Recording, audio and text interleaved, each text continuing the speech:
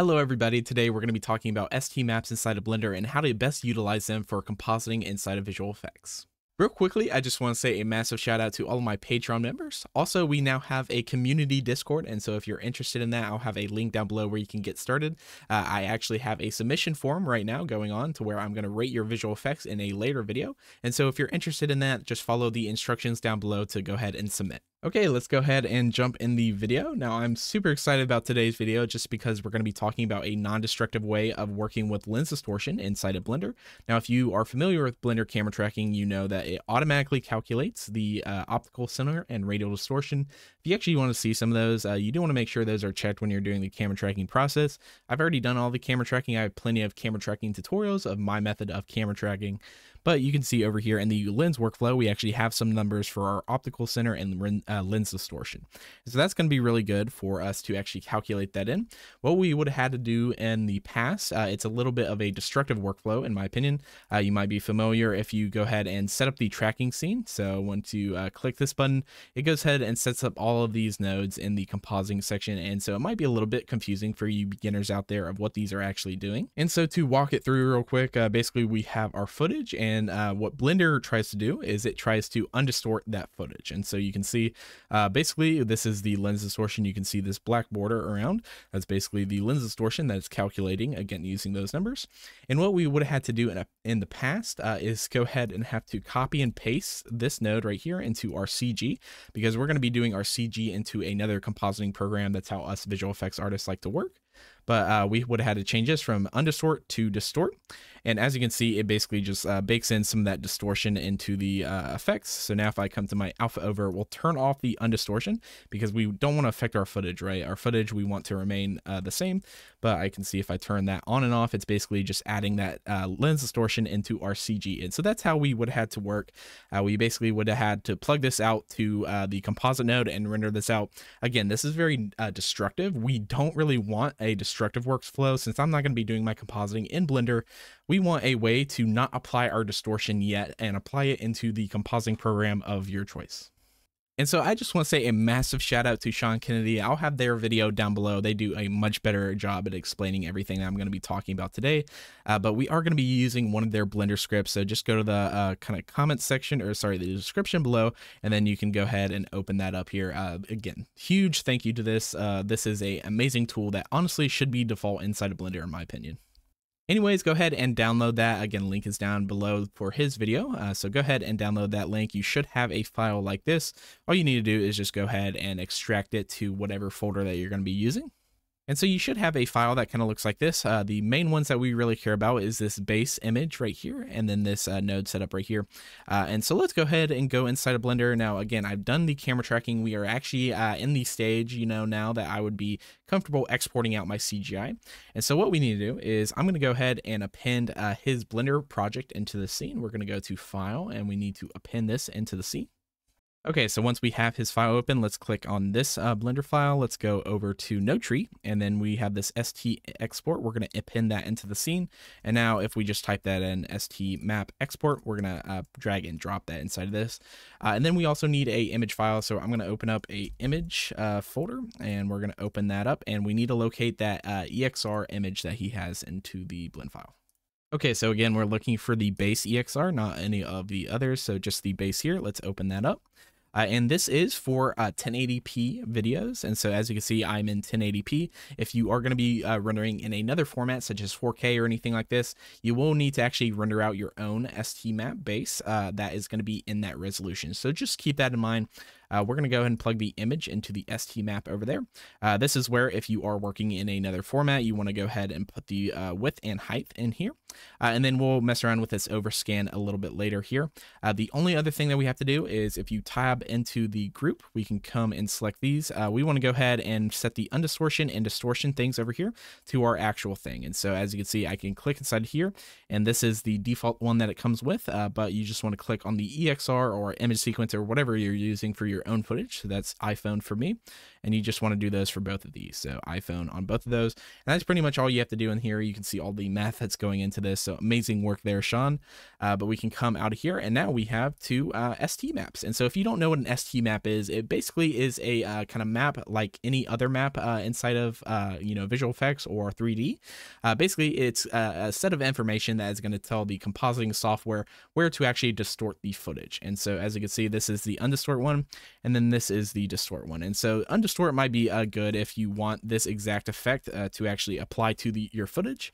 So as you can see, if I kind of switch between the two, it is literally the exact same copy. And so that kind of explains that. The one we really care about for today's tutorial is going to be this distort ST map. Okay, so now that we have this, we do have to go ahead and talk about this overscan percent. Basically, what is going to happen is that we're going to distort our actual CG. And so since we want our final render, right, to be 1080p, what we actually need to do is render out a little bit larger of a file. And so that's going to be a larger X and Y resolution, just because when we do distort it, we don't want any quality to be lost. And so the way that I like to do it is I like to come to this undistort ST map. We can see that it is distorting in our edge, and all we want to do is just make it so that our resolution percent up here is greater than 100. And so whatever number that is for you, you have to do some testing around. All you're looking for, I did some testing around, by the way, and for my scene it's 105. If you do some testing around, basically what you want to do up here is you want to kind of look to see if this has changed. What we also have to do is for our overscan percent, we're overscanning this by 5%. And so basically just take your number and minus it by 100. And so we're going to put in 5% there. And now you can see we have a greater border. You don't want too great of a border because, again, what this is doing is it's basically going to multiply these numbers by 105%. And so the less that we actually increase that by, the less amount of time it's going to take to render. And so that's very important. You don't want to go too much, but you also don't want to go too little. You basically just want a nice little border around here. So as you can see, we're having a pretty nice border. It's not going to affect our quality too much. And so that is kind of how I determine that. It really depends on how heavy of a distortion you are using. I used an iPhone for this, so you can see we're having some pretty big distortion, but not too big compared if you're using like a fisheye lens or anything like that. So again, 105, you just want to take that same percentage and plug it in right here.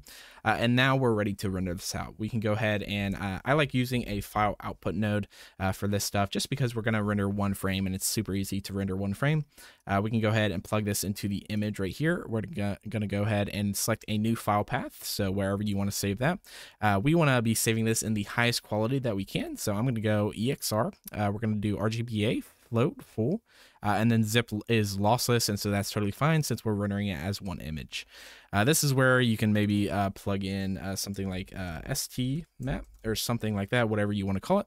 And then once you have that ready, we can go ahead and render image. Again, the nice thing that I like about actually doing a file output node compared to just plugging it into the composite node is that when we do render image, it'll actually output that to the folder versus composite only renders if you do render animation. So that's just why I like doing it like that.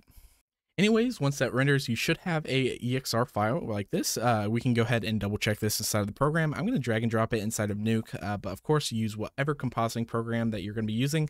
And now you don't have to use Nuke for this tutorial. This is just the program that I like using the best, but it does work for most of the mainline kind of compositing software, including Fusion, After Effects, all that stuff. It's kind of the same principles. So as you can see here, we have everything is looking good. You can see that we have it full frame, and it is that kind of weird resolution. This is that 105 number that we put in. So basically it's just 1080p. It's 105% greater than 1080p. And so that is that number. We'll get around how to kind of fix this a little bit later into the compositing process.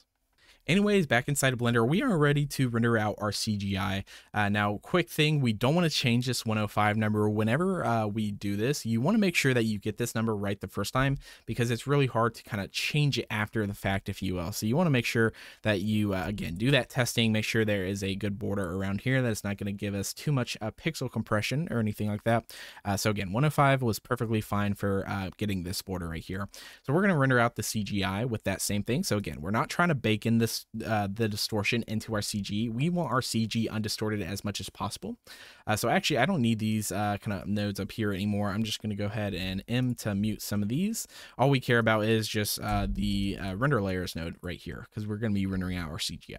I already have a file output kind of set up. I'm not really doing too much CGI in this actual thing. You can just see I have some red squares on the ground for demonstration purposes. But all I'm doing is just rendering it as a PNG with alpha channel, and then just setting it to a CG pass. So again, once you have this set up, whatever CG you're using, you just want to go ahead and render that animation, and then we can finally hop into compositing. Okay, so we are in compositing. Again, I'm going to be using Nuke for this tutorial, but all of the principles still apply to your own software. So you might want to go ahead and look up how to do ST maps in your compositing software. So let's go ahead. I'm going to read in some of our files. So first of all, we have our EXR sequence. So here is that same EXR sequence that we had before.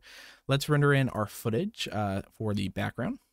Okay, so here's my EXR sequence. Now, for me personally, I'm going to have to go and set this to be at frame 1, but you shouldn't have to do that. Also, we need to go ahead and set up some project settings before I forget. So let's hit S over here, and then I can set the frame range to the frame range of my CGI since I'm not rendering everything.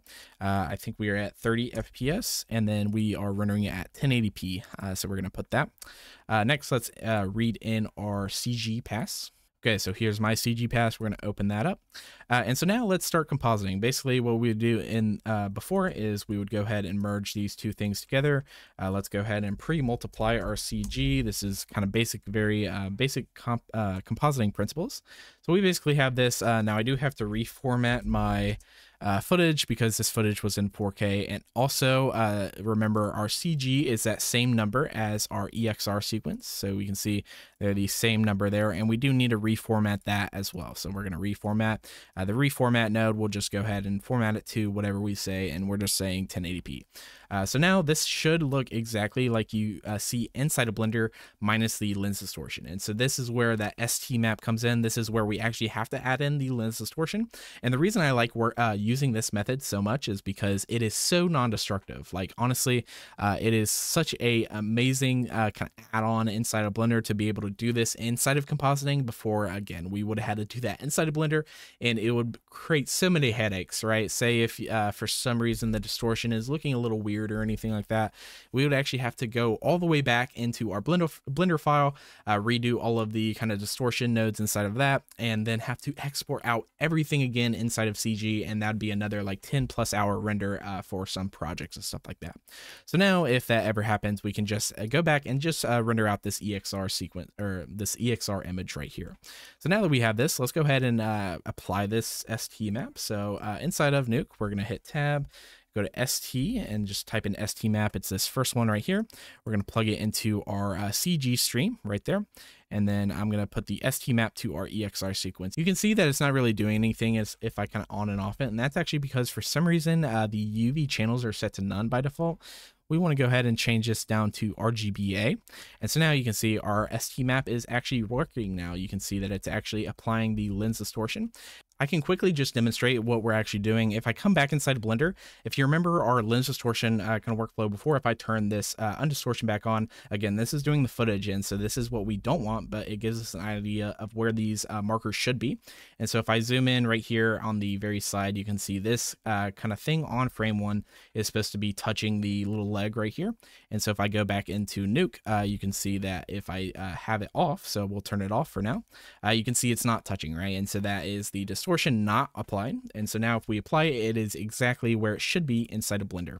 And furthermore, we can go ahead and play this, and why it's so important, I guess I should also showcase that. So we can play, I'll play it with it off. We can especially see on the sides, if I kind of zoom in here, it looks like all of these things are kind of floating in midair just because lens distortion around the edges is where you can mostly tell. But yeah, all these markers should be kind of on the ground plane, especially this one. You can see by that little leaf, you can see it kind of starts attached to the leaf. And then by the end of it, it kind of trails off and everything. Now with the lens distortion applied, we should be able to see, if we kind of zoom in here, everything sticks a lot better. It might be a little bit hard to tell, but trust me, this is much more matched. And if I kind of full screen everything, you can see that all of my kind of dots and everything are sticking onto the floor.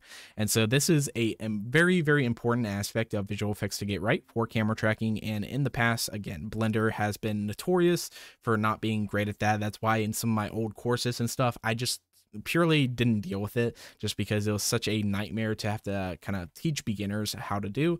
But with this method, I can honestly say that Blender camera tracking is pretty decent now in terms of lens workflow and all that stuff. So anyways, I hope this video has been insightful of how to actually utilize Blender camera tracking the best way possible in order to not be destructive in our process, again, because we want to have all of the steps in the compositing process be as flexible as possible. And so anyways, thanks so much for watching. If you made it this far, I'd greatly appreciate liking and subscribing. Also, if you want to join our Discord and Patreon communities, we have those in the description below. But anyways, thank you so much for watching, and I will catch you in the next video.